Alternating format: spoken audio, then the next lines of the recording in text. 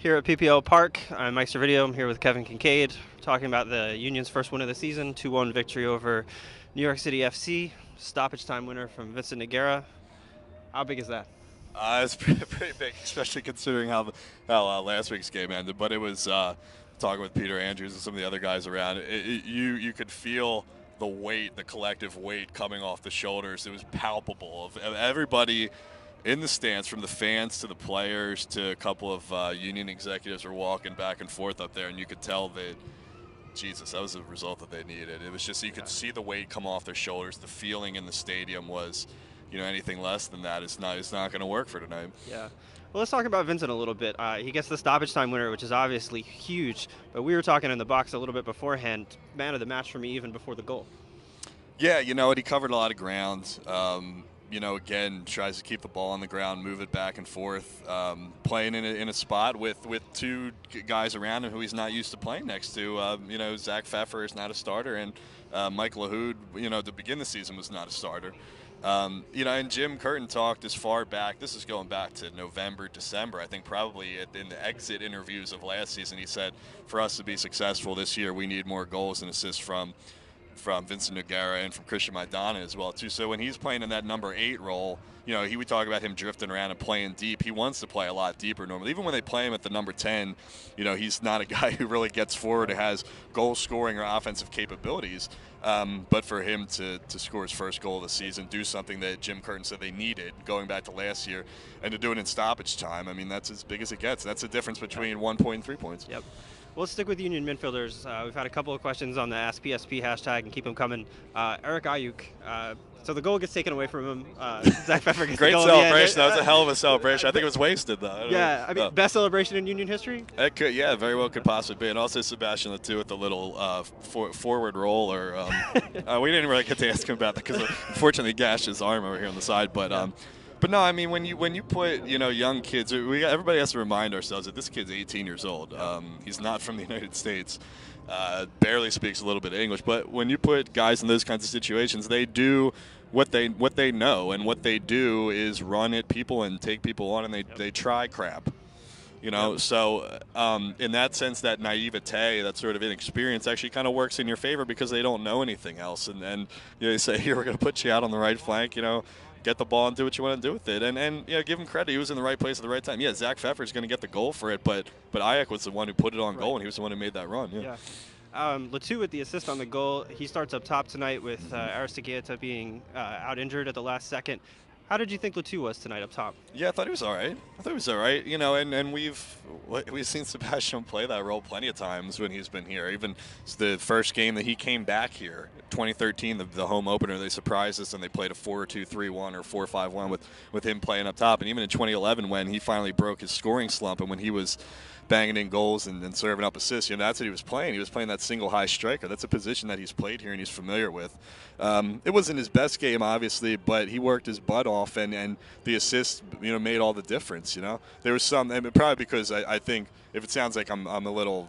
If it sounds like I'm critical at all, it's just because probably they weren't serving him up as well as they could have. He was making a lot of runs and working Jimmy hard. Jimmy mentioned that in his press conference that they missed him on a couple of times. Yeah, for sure. But that assist, he beats Jason Hernandez on the challenge, and he takes it to the touchline. He has the wherewithal to sort of hold it there, and that was the difference between a goal or not a goal. Yeah. So. Well, let's talk about the big story this week. The big story has been the goalkeeping position. So Raïs Mboli, not here tonight, not in the country tonight. John McCarthy gets the start. First, talk about McCarthy's performance. Yeah, it was okay. I mean, no, really. I mean, he made the saves that he needed to make. Probably the best save I think that he had was the David Villa free kick that was sort of swerving and coming down at him, and he got himself in front of it, and he sort of fisted it out, got it out of the box. Beyond that, I mean, all the other stuff, you talk about shot stopping and positioning is obviously the most important thing. There's a ball that came over his head. I don't know if he lost it in the sun or if he was just reaching up. And I don't know, I have to watch the replay. It looked like he palmed it off the crossbar even, but you wonder if Raïs Mboli would have made that play. And I think the criticism of McCarthy was that, he was shanking some clearances and he was hitting some balls left and right. But that's at least your concerns when you're talking about what some of that comes down to nerves in your first game, right? Yeah, for sure. And Jim Curtin even said, they were, knocking some balls back. They were bouncing. They came up to him, whatever. So, he wanted to see him just roll a few back and kind of keep him calm. But he played fine. Well, let's talk about Rice a little bit. So Yeah. Rice is gone for the time being.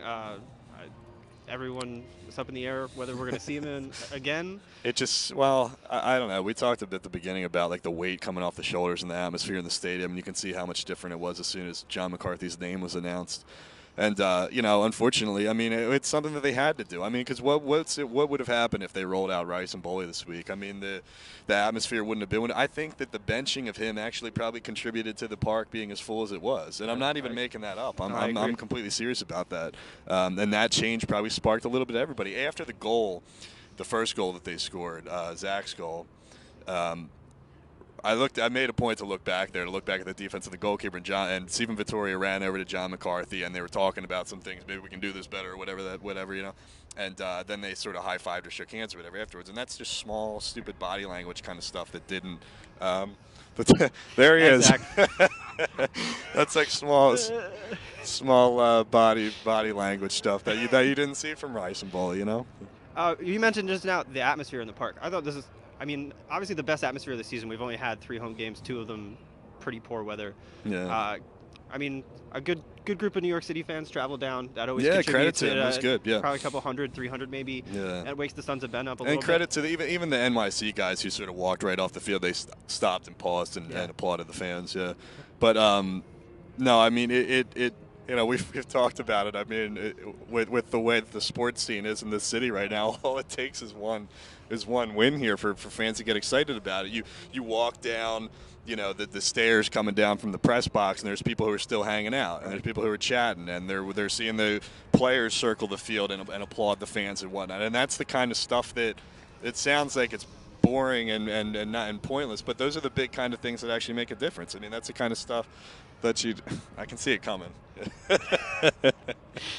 I can see it coming from a mile away. That's the kind of stuff that you see, and you see CJ Sapong trying to clown people. Yeah, no, it is. CJ Sapong trying to turn the music up in the locker room when John McCarthy is talking to about 40 reporters. You know, that's all it takes. All it takes is one goal and stoppage time to change it all. Yeah. So last question: what do the Union have to do going forward to keep the momentum?